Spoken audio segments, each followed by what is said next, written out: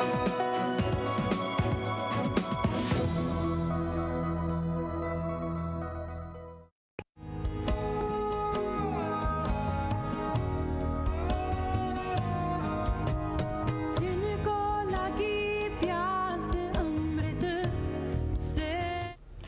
this is Nancy McCocken, and you're watching Living Karma Yoga, so welcome.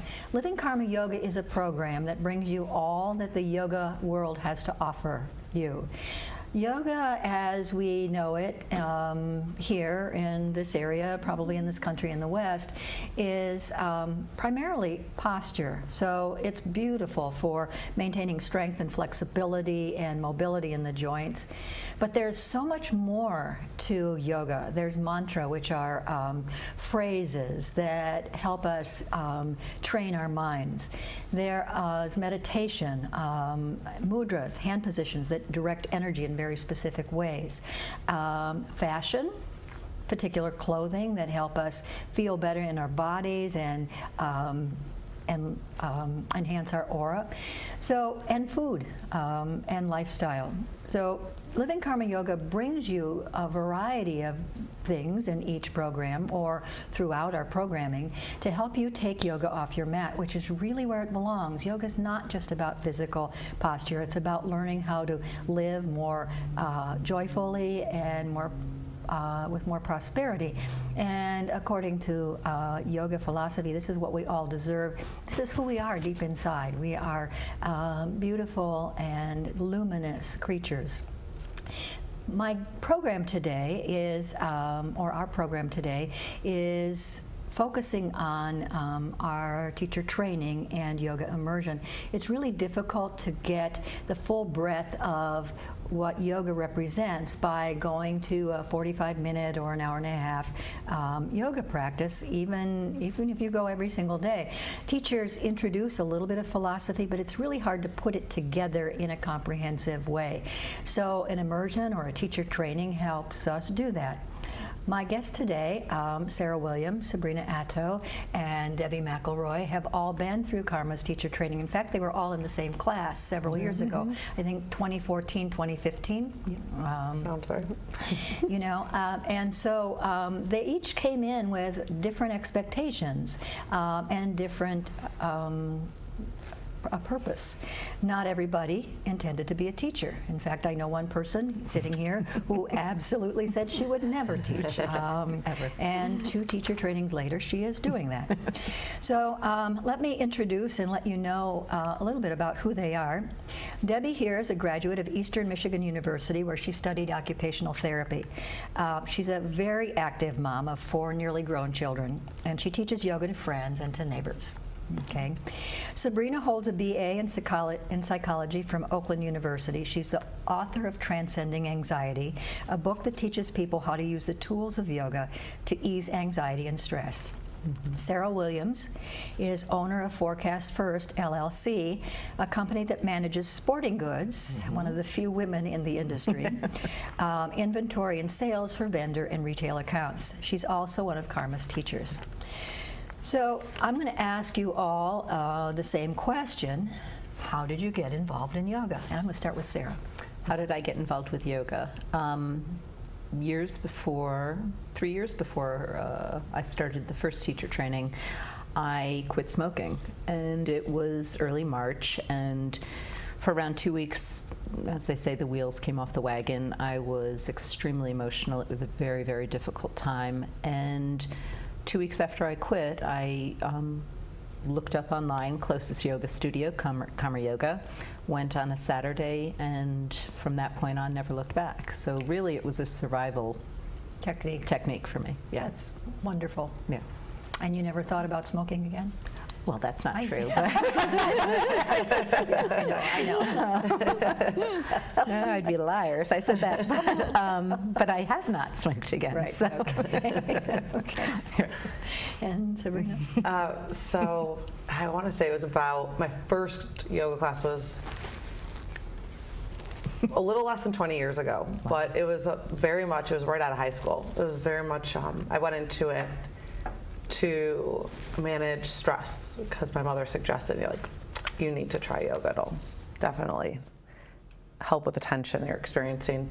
It was a very love-hate relationship at first until I found a practice, teachers, and style that resonated with me. But yeah, it started a long time ago and slowly evolved over a couple decades. Yeah. So, yeah. What did your mother practice? You know, she went to Marion High School, and that's where she was first introduced to yoga. Okay. And so in the 70s. Wow. Yeah, I don't know. But she did take me actually to my first yoga class. Sweet. Yeah. Sweet. Yeah. And Debbie, how did you get involved with it? So I started yoga in like a community center setting, and I was just looking for something that was physical and something that actually the first time I think I tried with my mom, and then thereafter just started to find little classes here and there, and then started following a teacher that was at Karma Yoga. Came to Karma Yoga, absolutely loved the classes there, and just got more and more into the yoga, realizing that I think with my busy lifestyle, and as well as I think I have a little bit of anxious personality, and looking for a way to kind of decrease my anxiety levels, as well as dealing with everyday tasks, or just getting able to deal with life that comes Taking my your way. yoga off the mat. Exactly, taking my yoga off the mat. Sabrina, this next question's for you. Yeah. Why did you consider teacher training? So originally, it was for myself. It was a personal. It was personal to better understand yoga. I thought it was really interesting. I liked the philosophy that was taught in classes. I liked more than the movement. I really appreciated the heartfeltness of a class, and so I was interested in not learning more about the asana practice and alignment and stuff like that, but even deeper, just getting a better feel of yoga, so that when I did practice it, I felt like I knew what I was doing. But then once I went through teacher training, and just the more I thought about it, my feelings towards teaching changed, especially after doing Karma's training. Okay, so when you say more the heart part of it, what does that mean? Well, for me, especially in the classes I was taking, I guess the themes were the themes that I gravitated towards, the heart that I'm talking about, that I gravitated toward, was an idea of getting grounded, being connected to your breath, turning inward. There was an introspection that was happening that I enjoyed, that I liked. So connecting to, when I think of heart, I think of love. Yeah. Okay, and so in feeling grounded, do you feel like it was getting more connected to a deeper part of yourself? I guess when you put it that way, yeah. I mean, yeah. Okay. Yeah. And putting words in your mouth. Well, no, but yes, I do think so. Okay. Yeah. Okay. I wouldn't have probably put it that way, but yeah. Okay. And Sarah, you never intended to teach? Originally, no, but actually going through Karma's training, it gave me the confidence to want to teach. Okay. Yeah. Okay. So the question is? The question is, why did you take a teacher training? Sarah and Debbie have actually taken it twice. Right. Yes. So first teacher training, I took because, like I said, it must have been, I started 3 years prior to 2014. I truly, as opposed to Sabrina, I connected with the philosophies. I mean, we certainly have our share of wonderful teachers who teach the history or the philosophy, and you get those little snippets at the beginning or end of class, even during sometimes, but I really wanted to get the postures. I really felt that as to improve my body, to improve myself, it was really all about the postures, about the asana, and so I was over the moon when I couldn't do it during the week, and all teacher trainings prior up to this one had been during the summers or during the days, and that was out. When you guys switched to a format, which was on the weekends and extended through 5 months, and it was wonderful, I thought, yeah, I'm going to learn how to practice yoga. Physically. Physically, yeah. And then I got into teacher training and fell in love with Ashtanga and fell in love with all those asanas, but then you guys tricked me. No. You brought in music. You brought in, as you said at the beginning during the introduction, you brought in mantra and mudra and history and philosophy, and it became a vortex and a swirl, and you can't imagine, well, I suppose you can imagine how much there is of yogic everything, lifestyle, everything, and it permeates you. And having the blessings of having you and Lynn and Catherine, it really became life-altering for me. And I'll share that Nancy and I were on the phone the other day, and we were talking about questions, and I said that perhaps she should have a program that interviewed the children or the spouses or the people involved in the lives of people who take yoga teacher training, because where we can feel the change in our lives.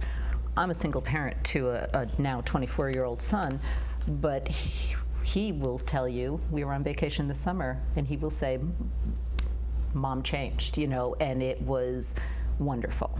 And you don't realize what you need until it's there, right? And the influence that you have on everybody around you.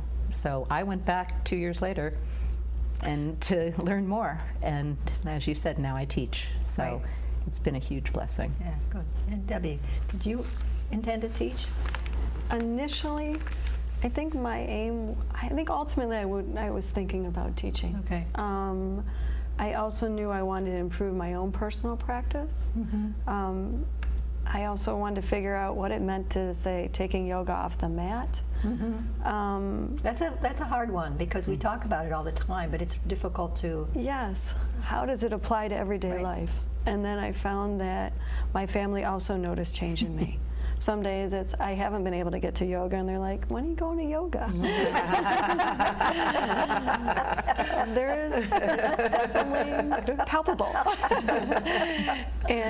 But my practice improved. My understanding of the practice improved. It got to the point where what it did in my body and what it did to my mind, I wanted to share that knowledge with others. So that's why I moved into wanting to teach. Mm-hmm. So much of just, like the first time I took the teacher training, I felt my practice had improved, and it only whet my appetite to learn more. Mm-hmm. So it was on to the next class to get more experience and more understanding. We're always students, so I'm always learning. Right. But I really feel it's been so beneficial in my own life. And so what changes has your family noticed? A more relaxed mom.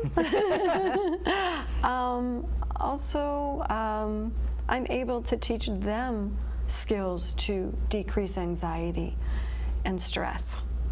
And taking a little more time to understand it's important we take time for ourselves sometimes. Mm-hmm. Sometimes we get so wrapped up in our everyday lives that we forget about ourselves. We do. We do. And even, I do, and I only have a dog half the time, so it's easy to think of the other things as priorities. Yes. Easy to. So, Sabrina, what do you notice as changes? Partly through yoga, but partly the teacher training. How does that affected your life? You wrote a book after teacher training. I did. You're doing workshops now. Yeah. Are you doing a podcast too? No. Okay. Not yet. Let's see. Teacher training really gave me a sense of confidence, I think. Mm-hmm. I maybe tend to have the personality that wants to, I won't do something unless I think I'm going to be perfect at it, or I have all this knowledge behind me. I need to do more trainings and more trainings. And what I came away with through Karma's training was that my asana practice, the physical practice of yoga, doesn't have to be very impressive. Doesn't have to be this crazy acrobatic practice. Right. I don't have to have all the answers in order to help people. I don't have to have all the answers in order to do the things I want to do. Right. So it just gave me that confidence to be present, be where I'm at, be okay with that, and take step one and feel comfortable doing that. Right. Step one and step two and step three. You know, what you said is, about being perfect in order to do it. I had a private with a woman yesterday, or maybe it was Monday, who's been taking yoga at the community center. And she said, I have no idea what I'm doing. She said, and I'm a nurse, I'm type A, and I want to be perfect at what I do. And I said, you know, it's not about that. Forget that. Look at somebody if you don't understand, and then don't assume that everybody takes that same shape. It's about feeling. You have to feel something in the body. So I put her into a couple poses. I said, what do you feel? She said, nothing. I have no proprioception. So I had her change her position a little bit, you know. So the person next to you is not doing that, correct? The same thing you're doing. Move your legs until you feel something. It's about getting out of our heads and into our bodies and being in the body, because that's where we live. Yeah. And actually, another huge thing I took away from teacher training, as you were speaking, I thought of this. I had a meditation practice prior to teacher training, and I had abandoned it, thinking I was doing it wrong. Right. And it was you and Catherine really helping at least me to understand, and I'm sure everyone else in the practice, that like what a meditation practice was, and that there's no right. Right. Yeah. So that was huge, because I walked away with remembering what it felt like to meditate, and then wanting to get back into that practice. Awesome. So, yeah. Right. That's really wonderful. Yeah. And it's true, you carry it every day. I mean, yesterday I had to make a phone call, and it wasn't going to be a pleasant phone call, and I wasn't looking forward to it.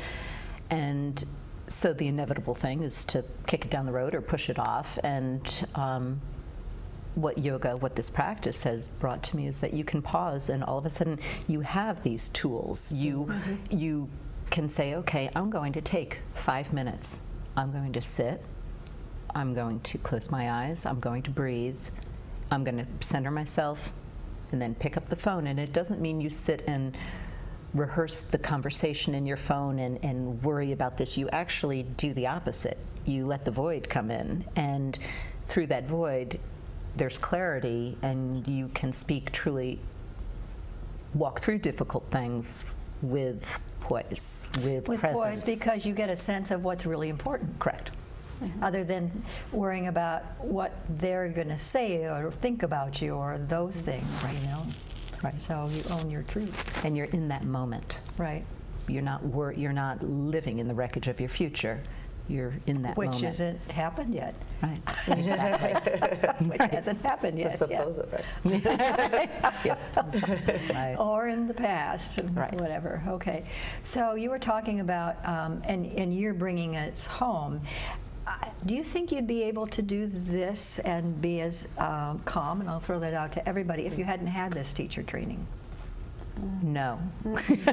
You mean be here right now? Yeah, but also to be as equanimous in your own lives, because there's this sense that, you know, well, I go to yoga 3 times a week, you know, and I do my asana practice, and I go home and I meditate. But what is that? How is it different? You know, sorry for, I'm going to just speak up. I want to say yes, but probably not. And the reason I say that, I'm somebody who's for a long time, for 20 years, really focused on personal growth and work that is introspective. And I've always thought that's really important, at least for me. Right. And I think choosing to teach yoga and teach people what I've learned and be a guide for, I guess, introspection and the tools of yoga keeps me in check from wanting to, like when I do fall off the bandwagon and I just fall into maybe poor, unhealthy habits, I hold myself to a different standard, because I'm like, oh, how can you teach people if you're not going to live what you're teaching? So to me, I don't know, probably not. I might be somewhere along the path, but maybe not as committed to it because I've made it a choice to teach people, I feel like I have to hold myself to a certain standard. Right. If that makes sense. Yeah. That makes sense. It makes a lot of sense. I feel that way myself too. Whenever I tell my students, listen to your body knows. I think, well, when was the last time Exactly. you listened to your body? Right. Yeah. Right. Yeah. You put yourself in check. You're like, Right. oh. Yes, Yeah. definitely. Yeah.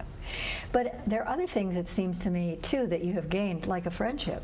Oh, yes. Oh, yeah. Oh It's my immense. gosh. And Yeah. Look at us. community. It's like, that's huge. And community. Right. And because it's an immersion into, I mean, there's a lot of reading involved, and there's a lot of thinking involved, and there's coming together, for several hours. Your training was once a week on Saturday and sometimes Sundays. Sometimes maybe? Sunday. Future trainings will be just one concentrated weekend a month, but you're coming together and immersing yourself in things that if you did it once a week might take 10 years. Right. Yeah. You Right. know, and I think that must have an effect. Yes. Oh, I absolutely. I mean, the bond between, just the 3 women, 4 women here is tremendous. And we stay in touch. We encourage each other. We support one another 100%. Sister. It's like a sisterhood. I mean, we have a friend in Germany. Hi, Simone. And, who is precious to us that, we're in contact with. And I think,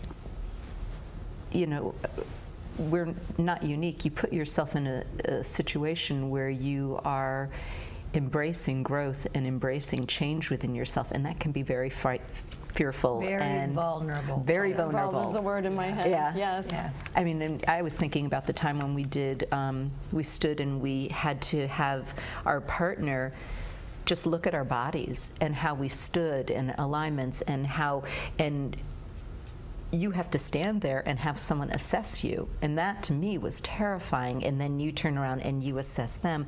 But by the end of it, it was the joy of that was that the takeaway, we're all different. Right. Debbie's Right. short. Everybody. Everybody's different. You have different hand structure. You have shoulders, hips, feet, flat feet, extra art, and you learn through this physiology. I mean, this is just one tiny component One tiny piece, yeah. of what we learn about loving ourselves and loving each other, and then being able to assist other people, our community, our friends, our family, in Yeah, and I opening think your that, bodies. That word assessment probably is scary. Yeah, It's it was. basically observation. It was, yeah. It is. Yeah. Yeah. But we don't look at one another very often.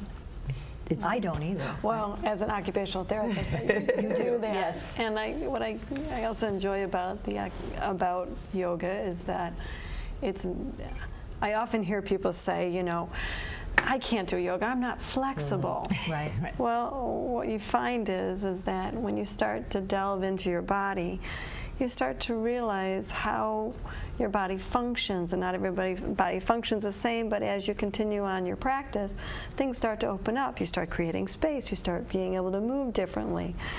And as teachers, we've seen our growth. And we want to we share it with each other, and we share it with others. And we're so much more authentic in our own bodies right now, and we want to just share that knowledge. We're eager to have people know it's not just about the flexibility. It's like anybody can do it, and there's so much to gain, and how we address others and how we feel about each other. It just opens you up.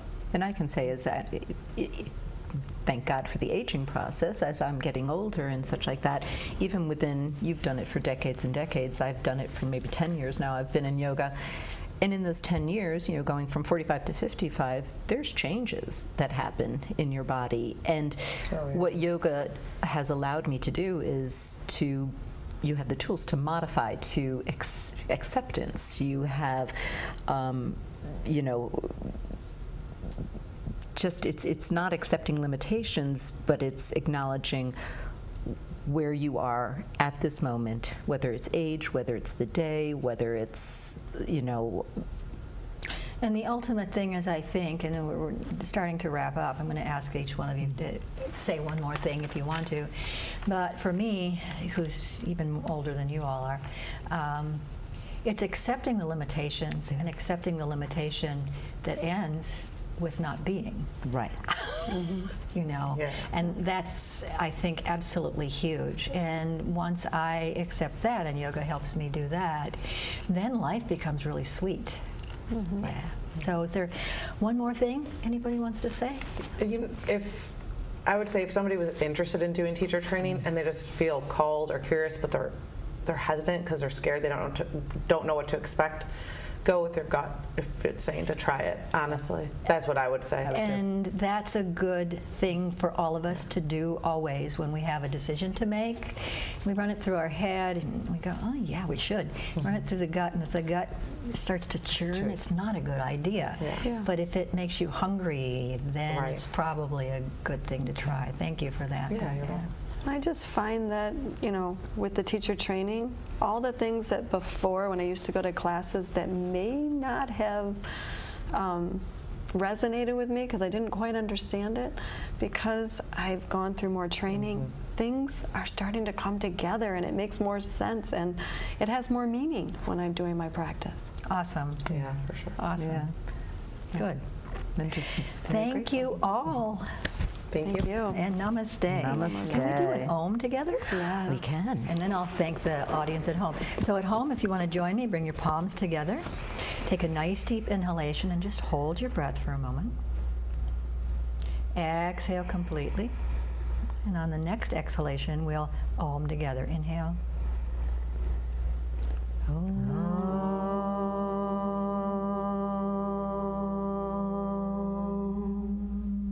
That vibration in and of itself is calming. It can get rid of a lot of the junk in your head. Thank you all for being here. Thank Bloomfield Community Television. Thank you at home for watching. If you're interested in our teacher training, it starts in October. You can go to the website, www.karma-yoga.net.